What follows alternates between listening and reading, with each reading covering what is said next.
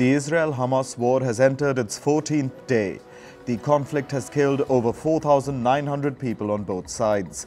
Palestinian Health Authority says a total of 3,540 Palestinians have been killed and over 13,000 are wounded. The conflict has also led to over 1,400 Israelis being killed and over 4,400 people wounded. On Wednesday night, the Israeli military launched multiple airstrikes into Gaza. Several residential buildings were bombed in the Tel Al-Hawa neighborhood. The latest CCTV footage from the Israeli border town of Sderot showed the first moments of the unprecedented Hamas attack on October 7th. That's when Hamas terrorists began their rampage through nearby communities.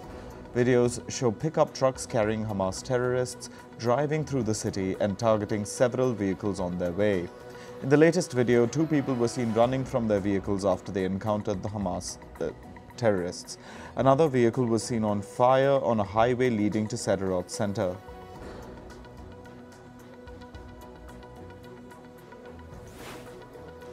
Rocket warning sirens sounded across the Israeli coastal city of Tel Aviv as tensions between Israel and Hamas escalate. The Hamas rockets were intercepted by Israel's Iron Dome missile defense system. The sounds of explosions echoed across Tel Aviv. Israel has also been escalating its onslaught against Hamas, launching deadly airstrikes along the Gaza Strip. Explosions were also seen and heard across the Gaza skyline on Wednesday. Israeli forces continued to target Hamas centers in Gaza. Israeli defense forces have kept up their bombardment of Gaza since the October 7th attack. Israel is also preparing for a ground offensive and has massed tanks and troops along the Gaza border. The latest satellite images show Gaza's Al-Ali Ara hospital before and after the explosion on Tuesday. Over 500 people were killed in a blast that left the hospital ruined. At the time of this blast, the hospital had a large number of injured Palestinians and people seeking shelter. Palestinian officials blamed an Israeli airstrike for the blast. Israel says the explosion was caused by a failed rocket launch by the Palestinian Islamic Jihad group. In his visit to Israel, US President Joe Biden said that the deadly blast at a Gaza Strip hospital appeared to be from an errant rocket fired by a terrorist group. Joe Biden pledged support to Israelis and humanitarian assistance to suffering Palestinians. In his statement, Biden said, and I quote, "The United States unequivocally stands for the protection of civilian life during the conflict." He added that the US would provide $100 million in new funding for humanitarian aid in Gaza and the West Bank.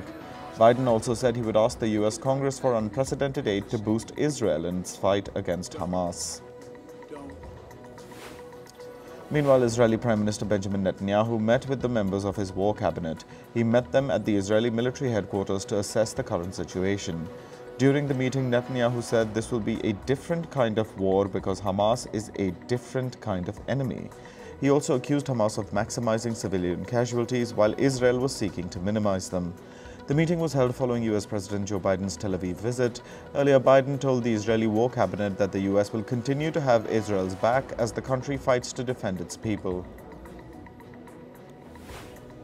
US President Joe Biden unveiled a deal to allow desperately needed humanitarian aid to enter war-torn Gaza. 1 million people have fled their homes amid the Israeli strikes. After face-to-face talks in Israel and intense telephone diplomacy with Egypt, Biden said a limited number of trucks would be allowed to cross the shuttered Rafah crossing from Egypt into Gaza. It will be the first international relief to enter Gaza since the October 7th Hamas attack. While aid from Egypt would enter Gaza, Israeli Prime Minister Benjamin Netanyahu said Israel will not allow supplies to be sent into Gaza from its side. Netanyahu added that Israel won't stop aid entering Gaza from Egypt and that this decision was taken after a request from Biden. However, he added that Israel would continue the blockade of humanitarian aid from Israel into Gaza as long as the hostages taken by Hamas on October 7th are not returned.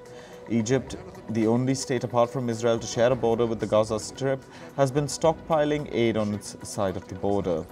But trucks have been unable to cross amid Israel's heavy airstrike in its war with Hamas. Dozens of boxes with 30 tons of aid for Gaza have been sent by the Venezuelan government, and it has arrived in Egypt.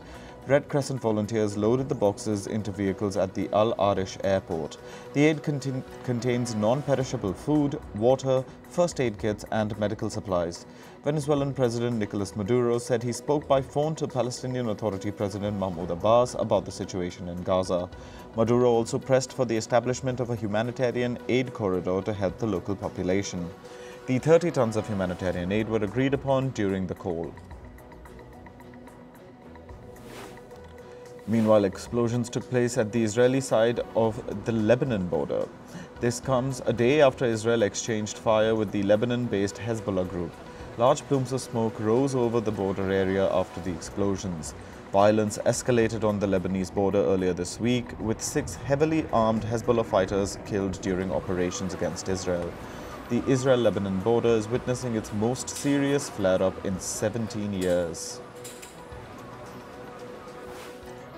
Protests have escalated in the West Bank as Israeli forces continue to bomb Gaza. Some protesting Palestinians set barricades on fire in the West Bank. On Wednesday, 2 Palestinians were killed in clashes with Israeli forces in the city of Ramallah.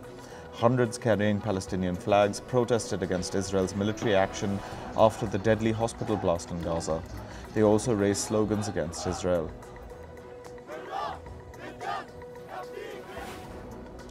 Iranian President Ebrahim Raisi blamed Israel for the explosion which struck the Gaza hospital. In an address, Raisi said the Israeli attack on the hospital marked the beginning of the end of the Zionist regime. Raisi was addressing a large crowd of protesters in Tehran who came out in support of Palestinians. Raisi also accused US President Joe Biden of being a partner in the crimes of Israel. An urgent meeting of the Organization of Islamic Cooperation, or the OIC, took place in the Saudi Arabian city of Jeddah. At the meeting, Iran's foreign minister called on OIC members to impose an oil embargo and other sanctions on Israel. Iran also called on members to expel all Israeli ambassadors to their countries. The Iranian FM also called for the formation of a team of lawyers to document potential war crimes committed by Israel in Gaza. Both the Palestinian and Israeli envoys to the United Nations have slammed the UN Security Council. The Palestinian envoy blamed it for being unable to pass a resolution for a humanitarian pause in the war between Israel and Hamas to allow aid to reach civilians in Gaza. The Palestinian ambassador to the UN also lashed out at Israel, blaming it for killing hundreds of civilians in Gaza. He also reiterated the Palestinian claim that Israel is responsible for the bombing of the Al-Ali Arab Hospital in Gaza. Meanwhile, Israel's ambassador to the United Nations also slammed the UNSC and said that the world body failed to condemn Hamas. In a fiery speech, the Israeli ambassador said the only solution to stop Hamas and to ensure such atrocities do not happen again was the quote-unquote utter obliteration of this satanic entity. He added that calling for calm, restraint and ceasefires is like putting a band-aid on a bullet wound. He said such steps will not eradicate the cancer that is Hamas. US Defense Secretary Lloyd Austin and UK Defense Minister Grant Shapps met at the Pentagon to discuss the ongoing Israel-Hamas war. The meeting focused on asset deployment to further prevent destabilization in West Asia. Since the Hamas attack, the US military has sought to deter other Israeli adversaries by moving assets into the region. This includes moving the USS Gerald R. Ford Carrier Strike Group and the USS Dwight D. Eisenhower to the eastern Mediterranean. Hundreds of Jewish peace activists protested in Washington, calling on the Biden administration and the US Congress to press for a ceasefire. Around 200 protesters, many from the group Jewish Voice for Peace, filled the rotunda of the Cannon House office building near the US Capitol. The protesters chanted, "The world is watching." The US Capitol Police said it arrested protesters who refused to comply with orders to disperse. Hundreds of protesters in Egypt's capital protested outside Cairo University in support of Palestinians. The protesters raised banners with pictures of children injured in the Israeli strikes on Gaza since October 7th. They also called for the opening of the Rafah border crossing to allow humanitarian aid to flow into the enclave. Egypt says aid has not been allowed in due to Israeli bombardments. Thousands gathered outside the Israeli and US consulates in Turkey's Istanbul following the Gaza hospital explosion that killed around 500 people. Protesters tried to storm the Israeli consulate and launched fireworks in the direction of the building. The protesters raised anti-Israel slogans and called for revenge against the country. In other political news, Russia's Foreign Minister Sergey Lavrov met his North Korean counterpart in Pyongyang. Lavrov's visit to North Korea is seen as a prelude to a potential visit by Russian President Vladimir Putin. This indicates increased cooperation between Russia and North Korea. Russia expressed gratitude to North Korea for its support in the Ukraine conflict. Moscow also pledged its full support for North Korean leader Kim Jong-un. Russia says its forces destroyed multiple Ukrainian army warehouses. It alleged that Ukraine conducted an airstrike on its Crimean peninsula. Russia also said its Black Sea fleet destroyed an unmanned Ukrainian speedboat. Remember, the Crimean peninsula was annexed by Russia in 2014. Meanwhile, Ukraine confirmed that its armed forces are pressing on with their counteroffensive operations. China signed contracts worth $97.2 billion at the Belt and Road Forum. China's Foreign Minister Wang Yi said they will be focusing on green development for the initiative's next stage. The leaders of over 1,300 countries attended the forum, including Russian President Vladimir Putin. Chinese President Xi Jinping highlighted the Belt and Road Initiative's achievements in building global infrastructure. Scientists from China, South Korea and Canada visited a port near the Fukushima nuclear plant to collect fish and seawater samples. It was the first such effort since Japan started releasing treated wastewater from the nuclear plant in August. Fresh fish samples were gathered directly from boats at the Hisanahoma fishing port in the Fukushima prefecture. These samples will undergo independent testing in each country's laboratory. Japan's release of treated nuclear wastewater into the Pacific Ocean has triggered concerns from nearby nations. Former US President Donald Trump appeared for a civil fraud case trial in New York. Trump said the trial is distracting him from his ongoing presidential campaign. This is the third week of the trial. The case centers on allegations that Trump inflated his total net worth to seek favorable loan terms. The first new U.S. deportation flight landed in Venezuela carrying over 100 people. The U.S. has resumed deportation flights under the Biden administration's stricter border enforcement policies. The Biden administration has been dealing with a record number of people attempting to cross the U.S.-Mexico border illegally. Meanwhile, the U.S. government eased oil, gas and gold sanctions on Venezuela. This comes after an agreement for international election monitoring next year. However, some sanctions on Venezuela by the U.S. still remain.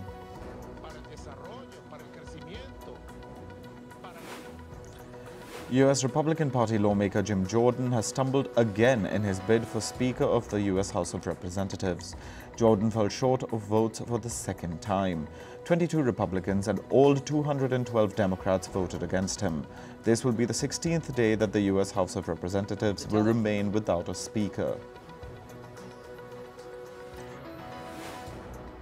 Thousands of Spanish citizens are waiting for acting Prime Minister Pedro Sanchez to grant them amnesty. These citizens were a part of the Catalonia region's secession bid. In exchange for amnesty, Catalonian political parties will help Sanchez set up his administration. The amnesty deal is also a bid to reduce tensions in Catalonia.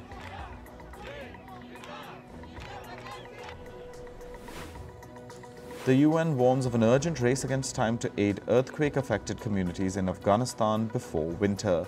Many Afghans, especially in Herat city, are sleeping outdoors due to fears of more aftershocks. Various organizations, including the International Organization for Migration, UN Refugee Agency and UNICEF, are supplying emergency shelter and water services for those affected. In less than 15 days, 3 powerful earthquakes hit western Afghanistan's Herat province. Over 1,500 people lost their lives and about 2,000 are injured. More than 3,300 homes have also been destroyed. Moving to sports, here are the updates from the Cricket World Cup. New Zealand beat Afghanistan by 149 runs in yesterday's match. The Black Caps went to bat first and scored 288 runs for the loss of 6 wickets in their innings. Afghanistan were unable to complete their 50 overs. They were bowled out for just 139 runs in the 34th over. Afghanistan captain Hashmatullah Shahidi expressed his concerns with fielding after the loss to New Zealand. Shahidi says, and I quote, "I'm very disappointed because at this level you have to take catches." The Afghan captain added that the team needed to improve its fielding overall. In total, Afghanistan dropped 5 catches in yesterday's match.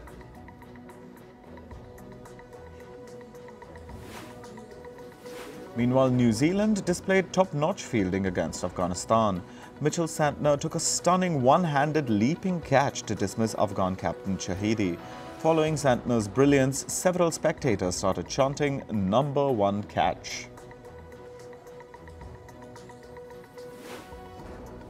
Apart from splendid fielding, Mitchell Santner also had a great day with the ball. Santner took 3 wickets in yesterday's match against Afghanistan. He bowled 8 overs and gave away just 39 runs. Santner is now the leading wicket-taker at the World Cup with 11 dismissals.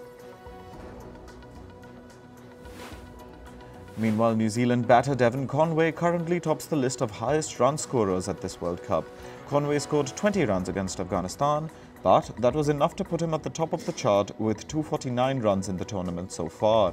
Conway is ahead of Pakistan batter Mohammad Rizwan by just 1 run. New Zealand have also become the number 1 team at the World Cup. The Black Caps have won all 4 of their matches and have secured 8 points. New Zealand are ahead of second-placed India by 2 points and third-placed South Africa by 4 points. England all-rounder Ben Stokes was seen batting at the practice nets yesterday. England captain Jos Buttler says that Stokes is all set to return to the squad for the next match against South Africa. Stokes has already missed England's first 3 matches at the World Cup. England will face South Africa on Saturday in Mumbai's Wankhede Stadium. India faced Bangladesh in the World Cup match today. The game will be played at the Maharashtra Cricket Association Stadium in Pune. India will look to win their 4th game in a row. Bangladesh are hoping to make a comeback, having won just 1 out of their 3 matches. Meanwhile, India captain Rohit Sharma was fined by traffic police yesterday. Sharma was caught overspeeding on the expressway that connects the Indian cities of Mumbai and Pune. Sharma was slapped with 3 fines for reckless driving and breaking traffic regulations. The Indian skipper was reportedly driving his vehicle at speeds of over 200 kilometers per hour. As per reports, the International Cricket Council, or ICC, is unlikely to take action against India. This is regarding a complaint filed by Pakistan's cricket board against the crowd at Ahmedabad Stadium. Pakistan have complained that the Indian crowd was unfriendly towards Pakistani players.